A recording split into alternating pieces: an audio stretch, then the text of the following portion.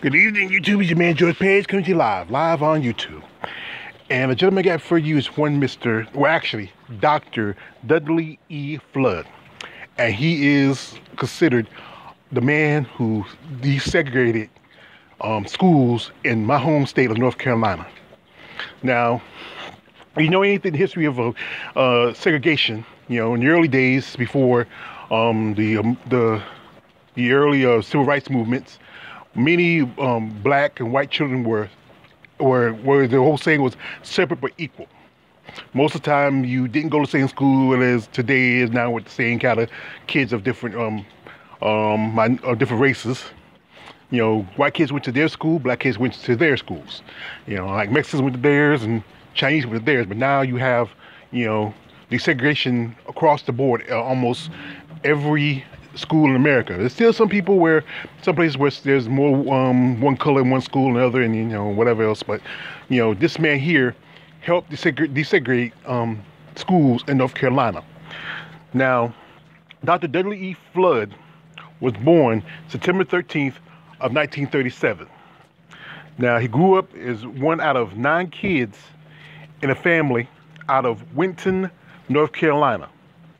A small community in Winton where, it wasn't much for a lot of, they were not very a wealthy family, but they weren't a very poor family. That thing with black people, sometimes in certain neighborhoods, you might have a little more affluentness among the community.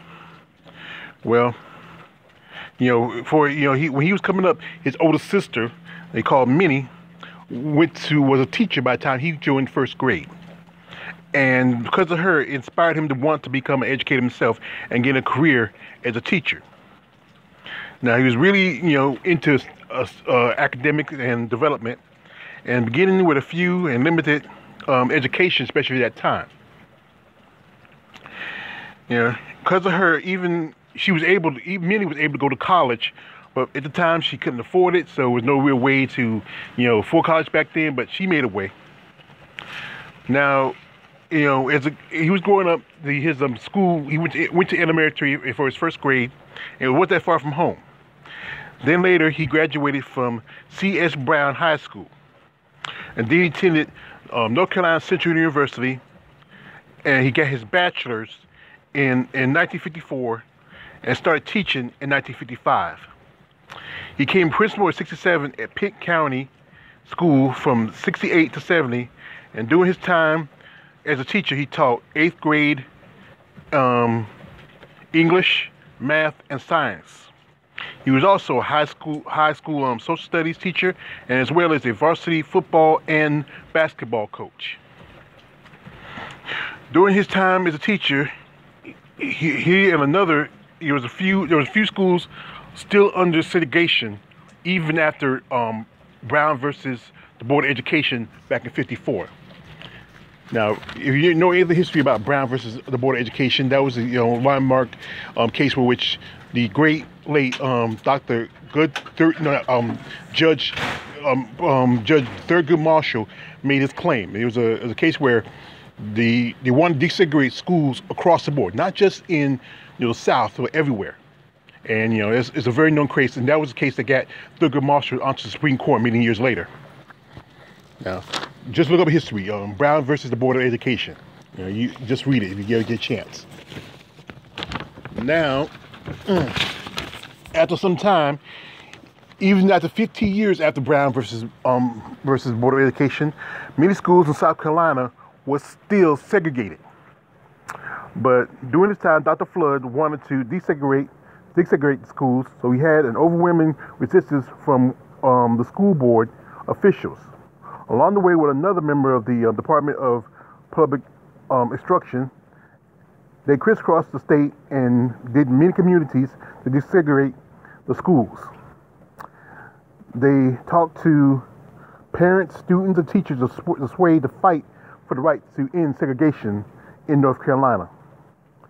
One of the toughest tests was in Hyde County, where he and others boycotted the almost for at least a year. And him and his partner, the job was to together get the kids and parents back to school. They had decided to hold a community-wide discussion Many people from the communities came, including students, parents, teachers. Also, certain groups were there, possibly come cause of this situation, such as the Black Panthers and the KKK, aka the Ku Klux Klan. But with its efforts, they was able to end the segregation, and from the new foundation for public education in North Carolina. Besides having a bachelor's degree, he earned a master's in education administration from Eastern Carolina University. Then from Duke, in the 80s, he obtained another doctorate. He also had included in 2017 was inducted into the Raleigh Hall of Fame for Education. Even after retiring, he still works as a consultant for schools. Like I said, this man, he did something great for my state and great for black people, for us to be able to get more education. As you know, education for us back then in those days was limited. You couldn't, because you wasn't white or your family had the money, you couldn't get as much education. Most time, like my mother when she dropped out of school around 6th grade, and she had to work farms like a lot of people did back that time. You know, we get to the point where we can read enough. Hey, you can go to work. As long as you can count and you can read just enough, that's good enough for most families. I know some families where, you know, maybe it's generations that the first person that graduated from high school, you know, and that's just something amazing, you know. And nowadays, high school wasn't enough. Back then, those days, high school was enough. Now, even with college, it still wasn't enough. But like I said, this man fought to end the segregation in North Carolina. And Dr. Flood and his partner and every other parent and civil rights activist, I want to thank you. Because I graduated from high school. I did a little college. But you know what? The proudest thing was me, was my day when I walked across that stage and got my diploma, how my family was so proud of me. They clapped for me. And I wish I did, you know, I wish I would have fought far as can, but as you know, sometimes you do as much as you feel like you want to do, and then, you know, coming up, work is always something that happens, so, you know, there missing me opportunities. I wish I'd done more with my life, with college and my education, but I did as far as I wanted to go. But I'm in a good place. But like I said, I want to thank you, Dr. Flood, because you helped our children, you know, to find a place where they were denied, but because of the color of the skin. You're a great man. This is your man, George Page. Like, subscribe. Don't like, subscribe. I'm out.